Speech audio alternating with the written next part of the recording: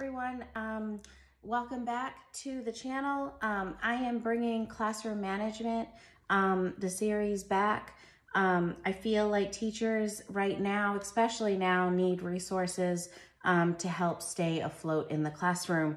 And so I'm hoping to give out advice, and resource links at the bottom of the videos. The tips are for people also, if you're homeschooling, you can use some of the things I'm saying as well, and or if you're in the classroom.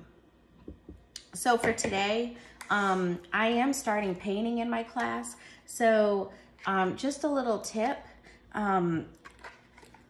like kitchen items make really good organizers for classrooms, believe it or not.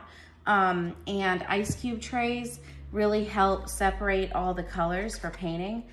Students tend to overdo the paint on their paintbrush. So they kind of dip the whole paintbrush in, and then they're trying to mix colors, and they kind of overdo the colors on their paintbrush. So the ice cube trays help them not use quite so much paint, helps you regulate the paint as a teacher.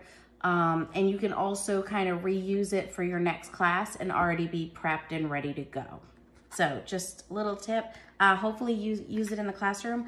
If you want to write in the comments below how you separate your paint in the class, I would love for this to be more of a conversation between me and you guys out there. So let me know how you run painting in your classroom, and do you put it on plates, or are you going to try this tip with the ice cube trays?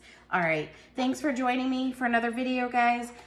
Smash that subscribe button for more videos. All right, bye. See you in the next one.